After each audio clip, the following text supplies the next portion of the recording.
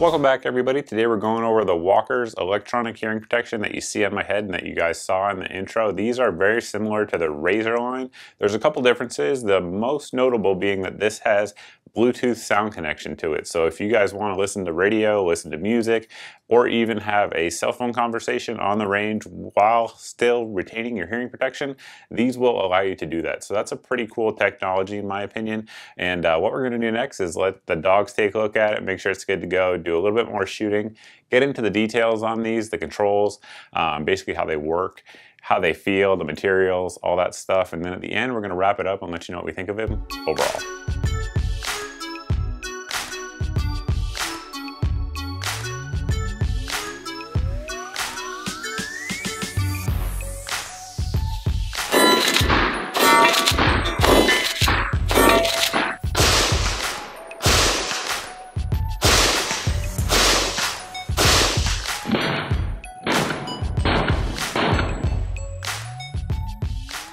Dogs checked them out, so now we're going to get into the details. One of the big things about these is that they fold up nice and small, so throwing them in your range bag is very convenient and doesn't take up a ton of space, as you guys can see here. To extend them out, you're just going to pull down, and then they're adjustable for guys with big fat heads just by pulling down here like so. As you guys can see, when I'm wearing them, they're generally right about there, and I have a 7 3/8 hat size, if that gives anybody out there a relative size comparison for you. You guys can see there, they're very slim on the sides, which is nice. They're not heavy, they're not bulky, they're not sticking out. And for shooting rifles, that can be particularly important. And one thing that is nice is that they kind of slope down here. And as you guys have probably seen throughout the review, I've never had any issues with these breaking cheek weld or anything like that.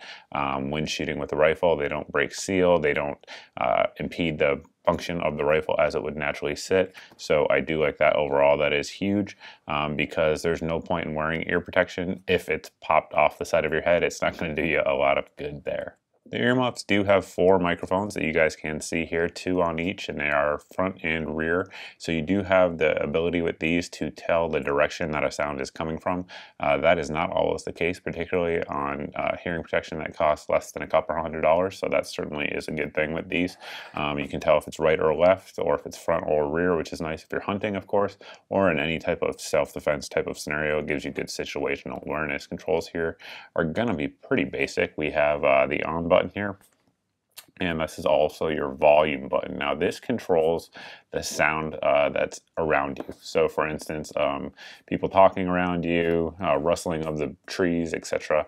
That's the volume that you're controlling here. Now the volume of the Bluetooth connection is going to be dependent on the device you're coming from. So for instance, if you're using like an iPhone, your volume you're going to adjust up and down by using the phone volume. Same thing with like an iPad or your computer or whatever the case may be. You're going to control that volume from that device. Now to turn Bluetooth on, you're just going to press and hold this little button here,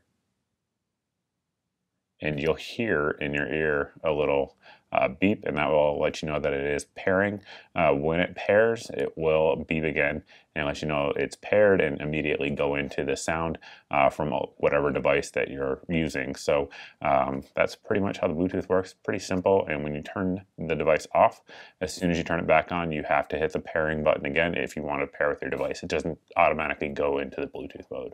The pads on these earmuffs are a rubberized type of material. It's flexible, it's got a lot of give to it, and I found it to be very comfortable. One thing is, if you sweat a lot, it will get a little bit slick in there. It's just something to point out. And we do have a faux leather interior here, so if you have a shaved head like me, it's very comfortable up against your skin. It's not plastic or anything like that that could dig into your skull, so very comfortable there. And then of course we have the sort of mesh kind of material here. It almost feels like a Cordera. And with the Walker's logo, and that's covering up the wires that are connecting it all back to this side right here, which is going to be the 2 batteries that run it. It's powered off of 2 AAA batteries. You guys can see I use the rechargeable Amazon ones because I use these constantly. When I tested this with standard AAA batteries and just left it on to see how long they would stay on, it stayed on for 26 hours in my testing. So 26 hours of runtime out of your AAA batteries. Again though, you can use rechargeables, as you guys can see, and there isn't a warning light or anything like that letting you know they're on. So when you do come off the range, make sure you click that down and make sure it's not in the up position. Just a couple more details to cover here before we close the video out. So these ones here have a noise reduction rating of 23. So compared to some of the bigger, bulkier electronic hearing protection out there, it's going to be a little bit lower compared to some of the non-electronic hearing protection that's big and bulky as well. Again, going to be a little bit lower. However, compared to some of the slim electronic hearing protection out there, that's actually pretty good. Some of those are down around 18 or 19, so the more the better in terms of hearing protection. So that's pretty good. I know folks are always going to ask, could I wear these shooting in an indoor range? The answer to that is yes, you absolutely could. However, noise exposure is kind of a complex subject, so certain types of noise, certain spikes in decibel levels and different frequencies are worse for your ears than others, and of course, the longer you're exposed to that amount of noise, the more potential for damage that you do have. So if you're in an indoor range shooting like a 9-inch AR pistol with a break on it for 48 hours, yeah, I would recommend doubling up and wearing some earplugs with these. But if you're shooting like a Glock 17, you should be fine. So that's sort of my take on that in terms of noise reduction rating. The sound quality on these is okay. It's not exceptional. And when I say exceptional, I think of like MSA Sword into the digital ones, and also like the Peltor Contact 3s. Those are fantastic in terms of sound clarity and sound reproduction.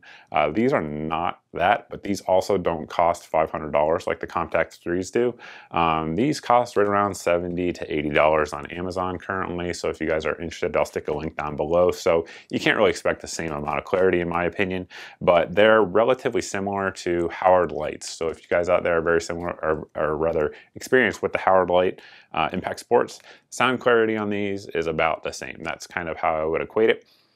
However, to me personally, I get a better seal with these, and these are also more comfortable than the Howard Lights, for example, just in my particular use. So these also, of course, have the Bluetooth feature, which is awesome because I am out there 7-9 hours-ish every time I go out shooting for a long time, and to have something just to kind of like not make you go crazy, to have the music in the background certainly is nice. And in terms of cell phone connection, so I tested that with my wife. I called her up with these on to see how it would work. And she was having a hard time hearing me when I was outside in the wind. As you guys know who watch the channel, where I shoot is very, very windy. There's pretty much a 10-mile-an-hour or more constant wind at all times. In the wind, she was having a hard time hearing me. However, as soon as I got in my truck, she was able to hear me just fine using the Bluetooth on this with my iPhone 8. So that's sort of a, I guess, a data point for you, for those of you guys who are looking to use these with your phones for communication. It does have the capability to do so, but again, out in the wind, she was having a little bit of a hard time with it for what it's worth. But all in all, I really like these. You guys see me wear these all the time.